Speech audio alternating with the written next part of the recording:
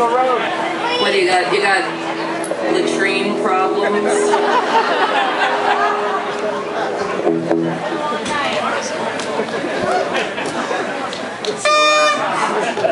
It's a little song from my mom. You know, when my mom was like, she was about 80 years old. She was practically blind. She had these giant black plastic sunglasses and a cane. She'd come here like New Year's Eve, sit up there on the balcony. Actually, truthfully, her favorite spot was the Stone Pony. She loved that place. I've told this story before, but it's really true. At the end of my mom's life, I swear it was like the last couple hours.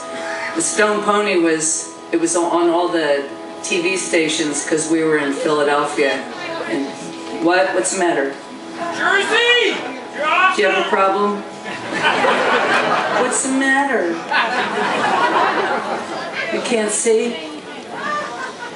Is somebody being mean to you?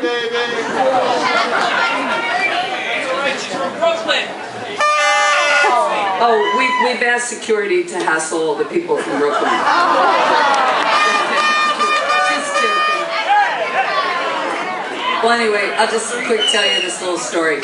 So anyway, my mom sees on TV, what's your problem?